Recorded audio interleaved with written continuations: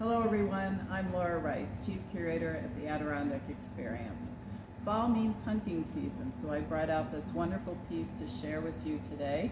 This was made between 1850 and 1860 by a man named Martin Buswell, who had a business on Glen Street in Glens Falls. This is a percussion muzzle loading hunting rifle with this wonderful little compartment in the stock to use to ram that down your barrel and get ready to shoot. It was used by Edwin and Watson Bennett on the Bennett farm in North River every fall.